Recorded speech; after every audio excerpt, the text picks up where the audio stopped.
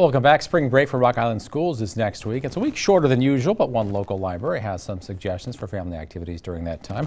Lisa Lockhart with the Rock Island Public Library is here with some of the events going on during spring break. It's good to see you again. Well, thanks for having us on. Well, let's start with what's actually going on for you guys. Oh, we've got a lot going on. You know, first quick thing, we have an event tomorrow, Rocket into Reading for ages 5 to 8 at our 3031 library.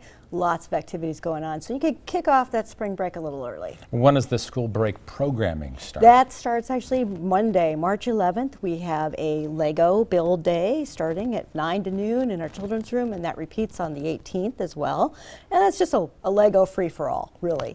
Ages don't matter, anyone can go? Ages don't matter, anyone can come. We just pull out all the Legos and people can create Lego brick art. Books too, something for the kids who like to read? Oh, sure, we have lots of Lego titles actually. Yeah. And what's planned for the rest of the week? We have a Southwest Craft Night on Tuesday. They'll be making a paper flower bouquet, so hopefully we can thank spring.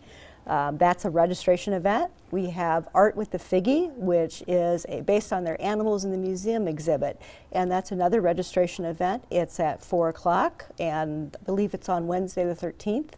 And people can sign up for that. Kids can make art, learn a little bit about the exhibit. It's a great free time. Never a shortage of things to do at the Rock Island Public Library. Lisa Lockhart, thanks for your time. Enjoy spring break, I guess.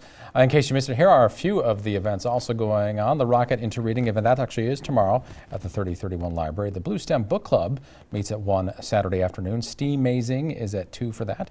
Lego Build Days will be on the next 2 Mondays from 9 to noon. That's in the children's room of the downtown library. Straight ahead, R. Kelly in